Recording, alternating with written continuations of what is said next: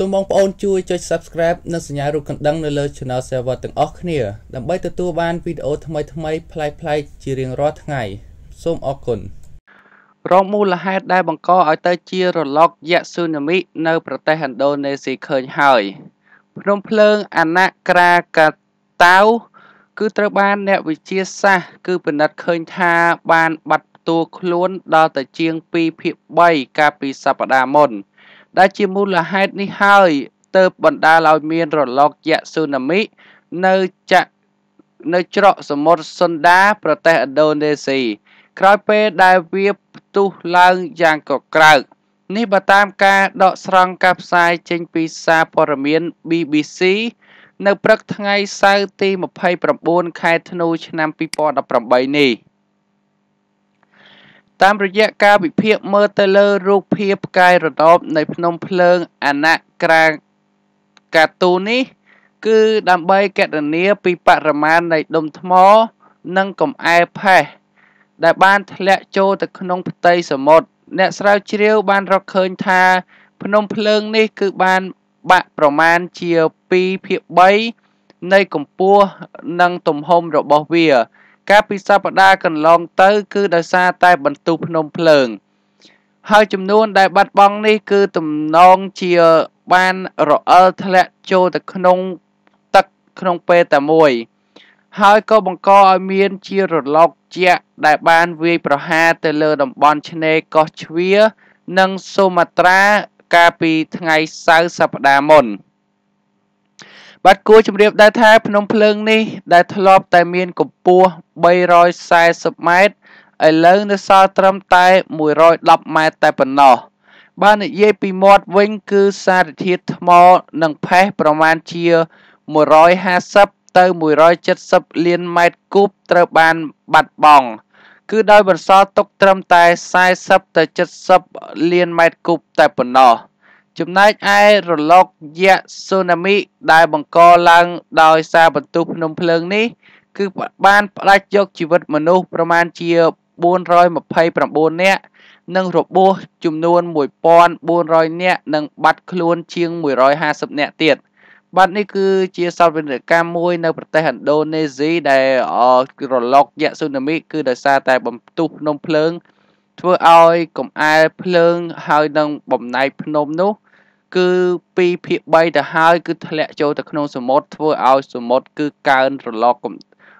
កហើយធ្វើឲ្យបាត់បង់ជីវិតមនុស្សនៅតាមឆ្នេររាប់រយរាប់ពាន់អ្នកផងដែរ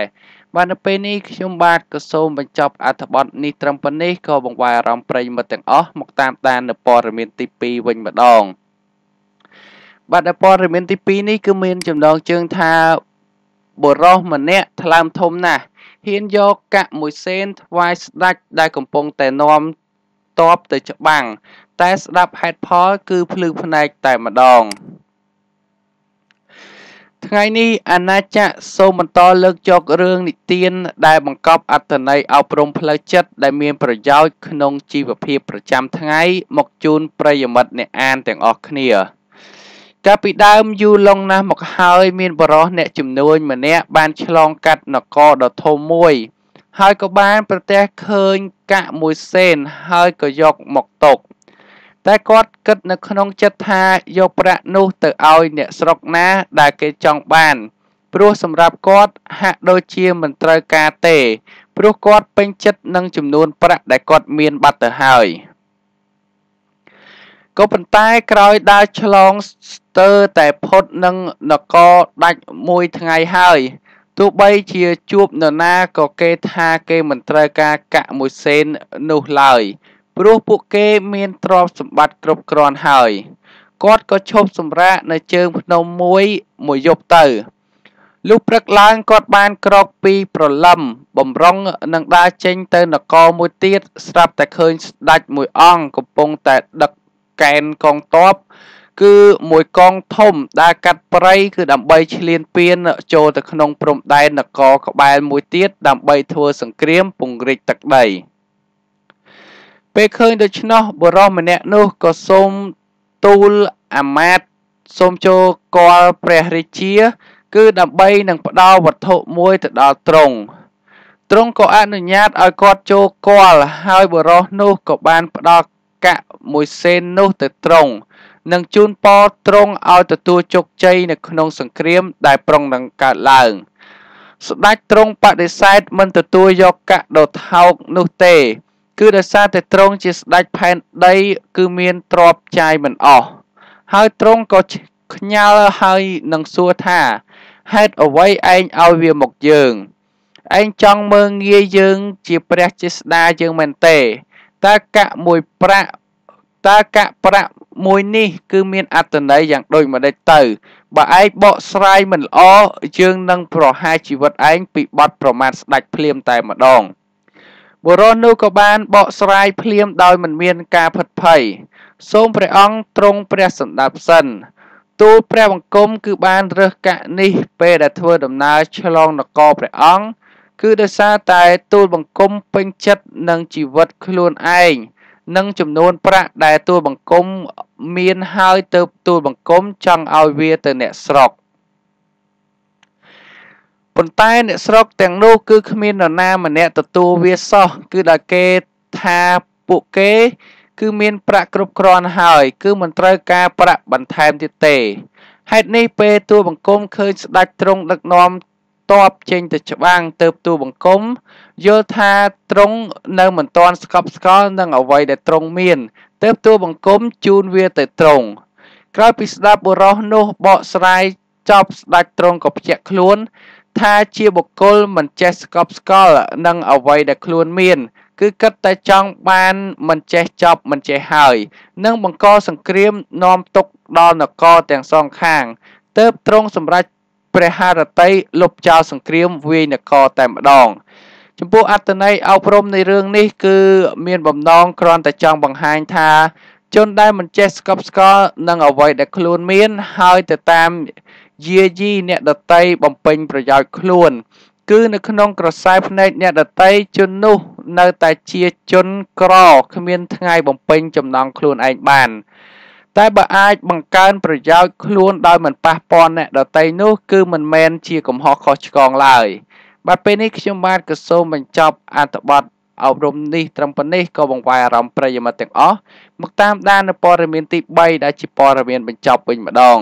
បាទដែលព័ត៌មានទី3នោះគឺមានចំណងជើងថាអត្ថបទអប់រំបុរសម្នាក់និងប្រពន្ធ4នាក់គឺអានបន្តិចទៅអ្នកនឹងយល់បាទចង់ដឹងថាបែបណាយើងទៅតាមដានទាំងអស់គ្នាថ្ងៃនេះពួកយើងនឹងលើកឡើងអត្ថបទអប់រំមួយទៀតមកជូនប្រិយមិត្តនៅដែលអត្ថបទនេះគឺមានដូចតទៅកាលពីសម័យបុរាណគឺមានបុរសម្នាក់ដែលមានប្រពន្ធ4នាក់ដែលអ្នកទាំង4នោះសុទ្ធតែមានចំណុចល្អរៀងខ្លួនក្នុងចំណោមប្រពន្ធទាំង4បុរសម្នាក់នោះគឺមានចិត្តស្រឡាញ់ប្រពន្ធទី4ខ្លាំងជាងគេបំផុតដូច្នេះគេតែងតែស្រឡាញ់យកចិត្តទុកដាក់ថែទាំនាងខ្លាំងណាស់មិនថាចំណាយប្រាក់អស់ប៉ុន្មាននោះទេក៏ព្រមចំណាយដែរឲ្យតែនាងបានសប្បាយចិត្ត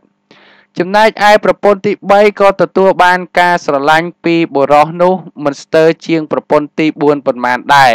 ព្រោះនាងមានសម្រស់ស្រស់ស្អាតដាច់លើសប្រពន្ធដទៃទៀតដូច្នេះបុរសម្នាក់នោះគឺតែងតែយកប្រពន្ធទី3ទៅខាងក្រៅតាមគ្រប់ពេលវេលាផងដែរចំណែកឯប្រពន្ធទី2វិញគឺជាមនុស្សដែលចិត្តល្អនិងចេះពិចារណាបានយ៉ាងដឹកដល់ដូច្នេះហើយបុរសម្នាក់នោះតែងតែទៅរកប្រពន្ធទី2ដើម្បីពិភាក្សាពីបញ្ហាគ្រប់សពបែបយ៉ាងនៅពេលដែលខ្លួនមានទុក្ខលំបាកចំពោះប្រពន្ធទី1វិញគឺនាងជាមនុស្សដែលមានទឹកចិត្តស្មោះត្រង់ចំពោះបុរសម្នាក់នោះជាទីបំផុតប៉ុន្តែនាងមិនសូវទទួលបានការស្រឡាញ់និងយកចិត្តទុកដាក់ពីប្តីរបស់ខ្លួនឡើយថ្ងៃមួយបុរសម្នាក់នោះក៏ធ្លាក់ខ្លួនឈឺធ្ងន់ដោយដឹងថាខ្លួននឹងត្រូវស្លាប់